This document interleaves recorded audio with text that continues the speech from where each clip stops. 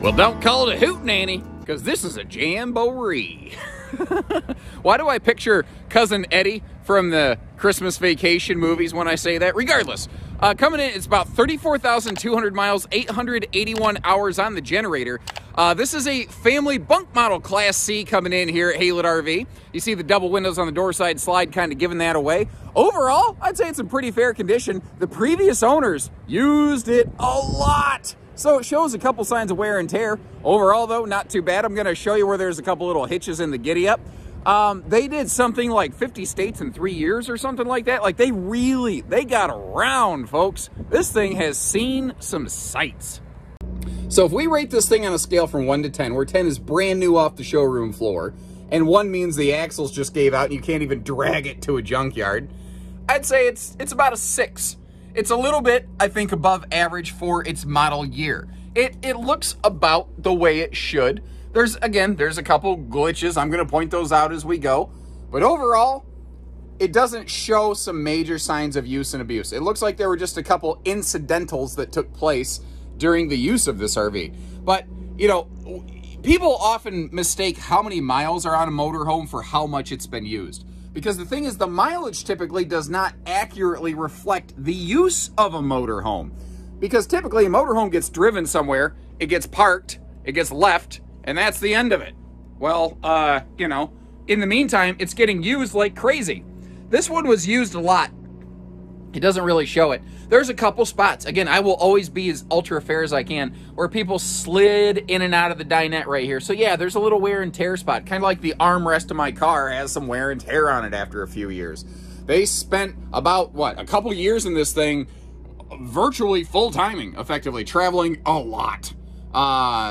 It does not show hard use. There's a little thing outside with the power step. The power step's missing, and I'll give you some details on that. But, I mean, again, that's just one of those oops things that happens from driving a bunch, and it's a bummer, but it took place.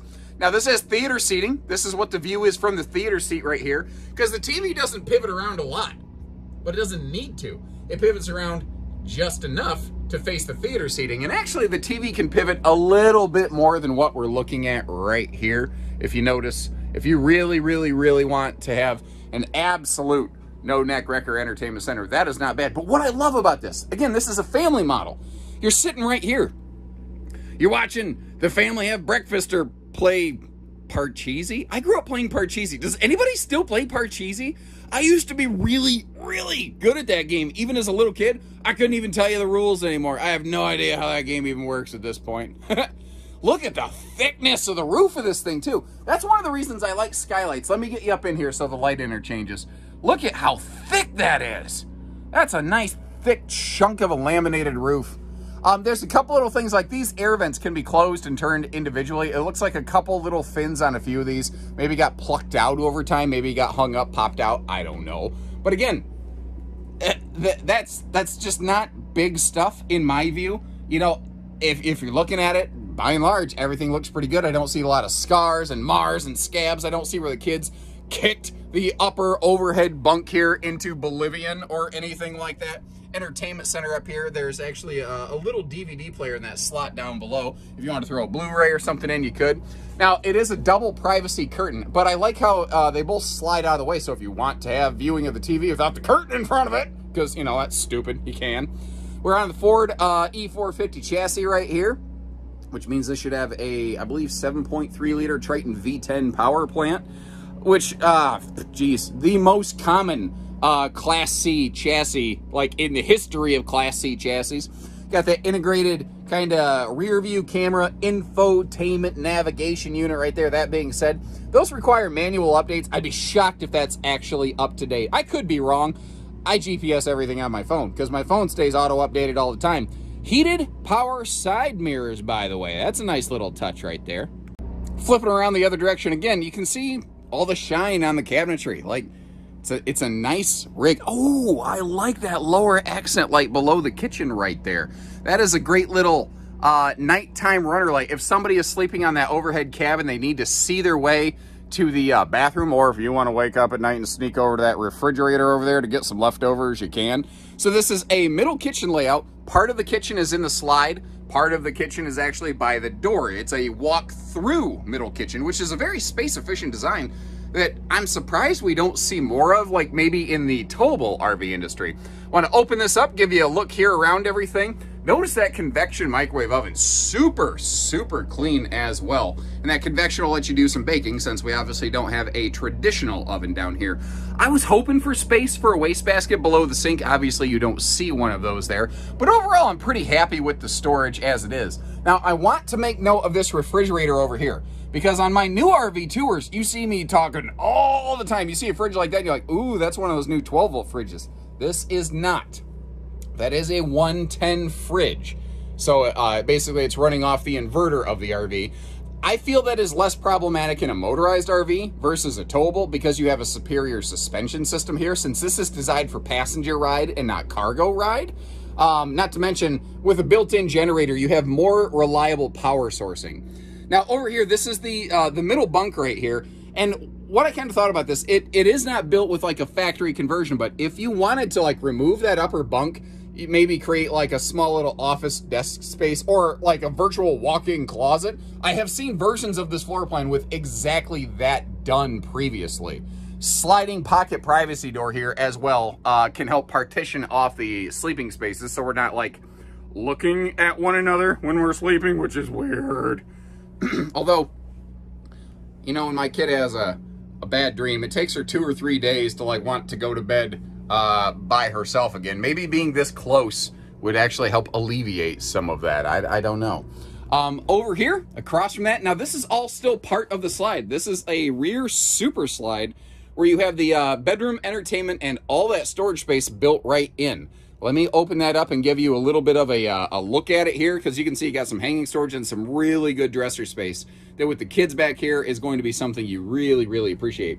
Now, the one thing you haven't really seen so far, and I'm trying not to make you motion sick and turn very slowly here, is a pantry.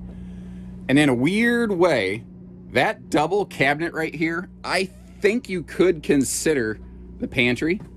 It's got some adjustable shelves. You can pack a lot of mac and cheese in there, but notice the power outlets. If you need to make this like a little device charging station right across from the kiddos, you could. I don't know. I think that you could take these out. It wouldn't be hard to put in some kind of small television and make a little bunk room entertainment space for rainy days over here. I'm just, you know, it's an RV that it's set up good right now. I think that it's something that could definitely be converted around for a couple different purposes. It just depends on exactly what you're doing. Ooh, little details like this, that little toe kick, so you can actually belly right up to the bathroom sink, and some good counter space in there. You know, there's some good things going on in here. You know, little details too, like a towel bar. That is a often overlooked, very handy detail in an RV. Just a place to put a towel after you get out of the shower over here. Now, this is all well and good, but the question then begs, what can we do with this thing with the slides closed in travel mode? And one last quick look at her here in what I call travel mode with the slide outs closed. Going down the road, this is how she's gonna look. Now, motorhomes as compared to towable RVs, they usually have to be pretty travel mode friendly because you have the ability and sometimes the need to access the cabin in transit. So if you want to hop up, you want to hit that fridge, grab yourself a little, you know, in-motion Sprite or whatever you like to drink on the road. I don't know. Like I tend to drink a lot of Mountain Dew. When I'm on the road, for some reason, I like Sprite. I don't know. It's just this weird thing. Probably because, so, you know, Coke products are easier to get than Pepsi products in some places. Regardless, I'm not partial one way or the other. Now, obviously, you're not walking around that bad, but you can get to it. If you're going to make an overnight stop and you can't open the slides, you'll make it work. And, of course, you can get to the bathroom here. It takes a little bit more time to, you know, close things up and show you around like this. Hope you appreciate the extra effort. If so, please take just a quick second, like the video, click that subscribe button. Let's hop outside. Now, as you step out the door, this is our primary patio space here. And one of the things I like is how this does have separate zone entertainment. Inside and outside, all separate entertainment out here. And I don't go camping personally to just sit there and watch a lot of TV. One thing I do like about that, though, I like to find a local radio station or a local TV station where I can kind of tune into like what's going on in the local neighborhood. Are there any sort of events? Is there a festival? Is there something cool and different that I can't see at home that I get to see here? That's what I like those for. I kind of like AM radio. You know, I'm a little young for AM radio, but what I mean by that is just having some background noise out there. Now, we have run this through the cleaning shop. We did shine up the tires, but as you can see, there's no weather checking, dry rotting. All the tires look good. Now, I told you I'll be totally clear with you and show you where there's a couple hitches in the giddy up. You don't have to worry about the power step failing, ladies and gentlemen, because unfortunately it got smashed.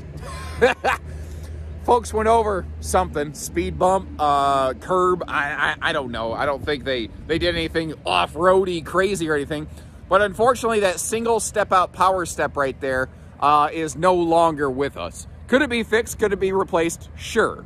But it's a fairly costly replacement considering it's not real hard to just step up into the coach as it is because it's only a single power step. Now, if you've got little kids, if that's a little bit much for you, if you've got a bad knee or something like that and you're like, I'm not doing that, we can either get you a little portable step that you could set out, or we could look into getting a quote on cost replacing that. You know, whatever works for you guys. You let us know what you need and we can make it happen. See the slide awnings on there, keeping the weather, the sunshine, and the sticks and twigs off the top of the slides here. You can hear the generator running most likely. Even here, let me quit talking for a second. I know that's a rare thing. I tend to talk a lot. Now, we will go back through in just a second. I will get all this storage stuff opened up for you. For now, I'm just going to keep on making a pass. It's a little bit windy, and the doors aren't wanting to cooperate with me, so I'll get you that stuff.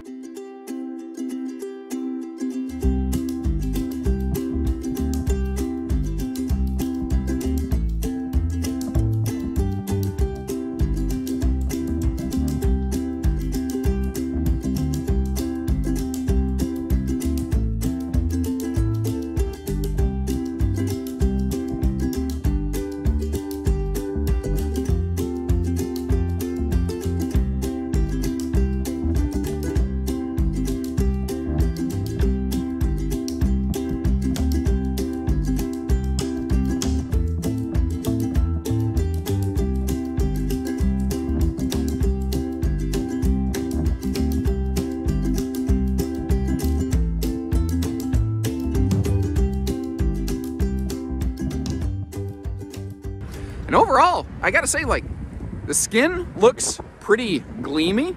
Let's see, this is with the chassis this is on, it should have a 5,000 pound tow rating. So if you got like a little chase car or a boat enclosed trailer, you know, if you're gonna do some dirt biking, actually, yeah, you got kids who are doing dirt biking, this would be an amazing little portable home base. Now, the one thing you're not really seeing is the awning.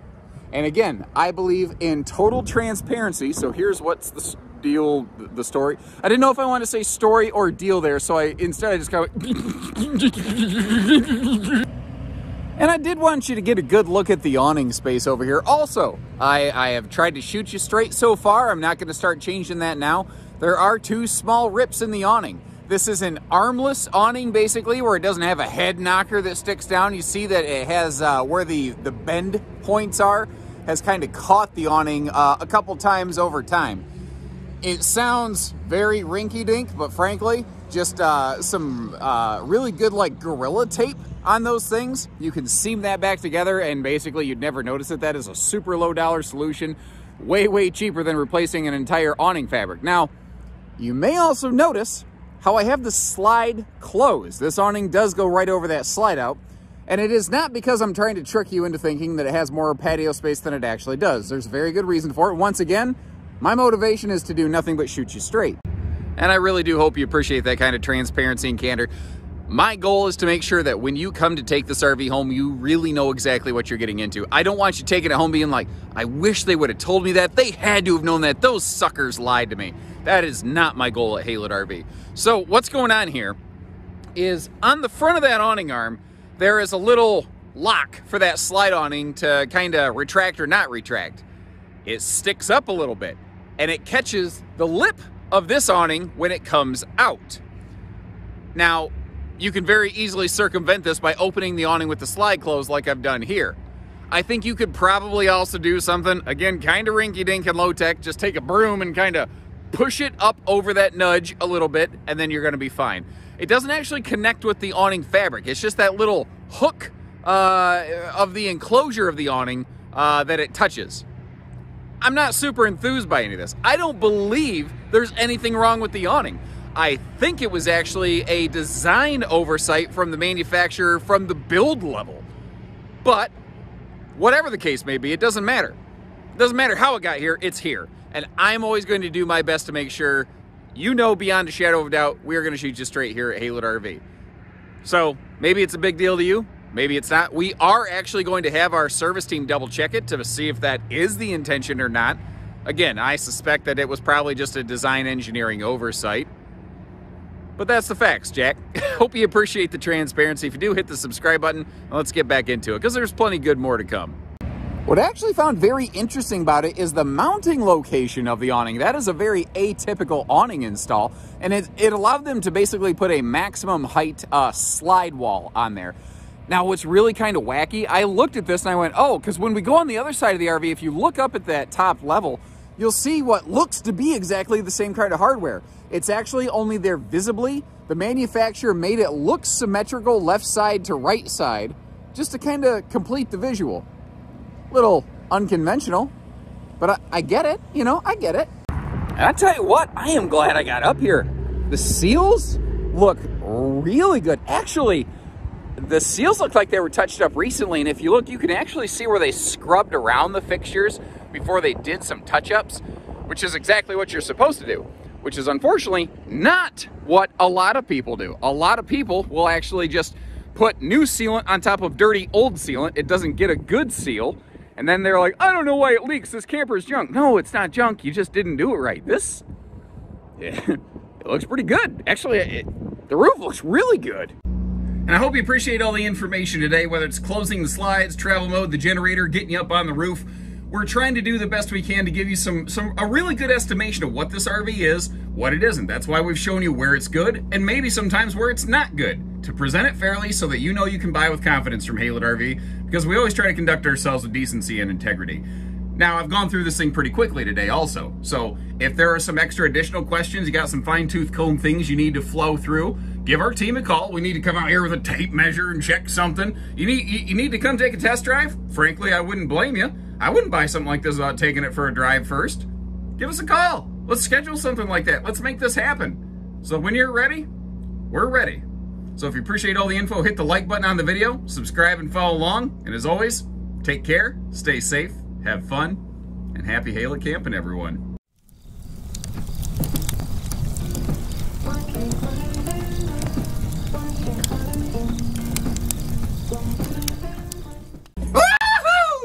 It's Jamboree! Don't call it a hootenanny. Don't. Unless you buy it, then call it whatever you want.